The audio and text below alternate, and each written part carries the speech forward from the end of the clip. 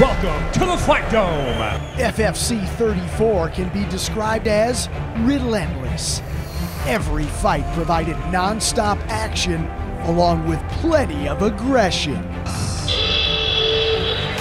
In a kickboxing catchweight bout, Miletus Nightmare Kakubavas did something scary just 52 seconds into the second round when he landed a high right kick to the head of Jermaine Soto. Nice kick right there! Resulting in a TKO victory.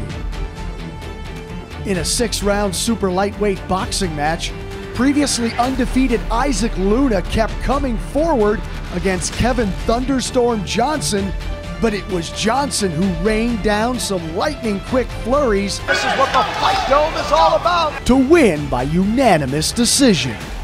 In the night's co-main event, it was a good old-fashioned MMA heavyweight slugfest. DJ Linderman and Tony Hulk Johnson traded blows for 3 straight rounds, and in the end, Johnson got the best of this bloodbath.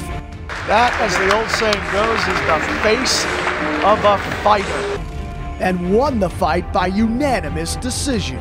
And in the night's main event, Bruno Gazzani and Samo Petye sent the Fight Dome into a frenzy with an epic 5-round championship war that ended up being an instant kickboxing classic. Gazzani, with an endless gas tank, just kept coming at Petye, using his powerful boxing skills to his advantage.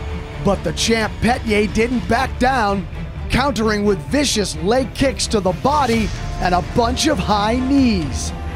After the final bell, Petye was the one standing next to FFC President Orsat Zovko as he retained his FFC lightweight kickboxing title, defeating Gazzani by majority draw.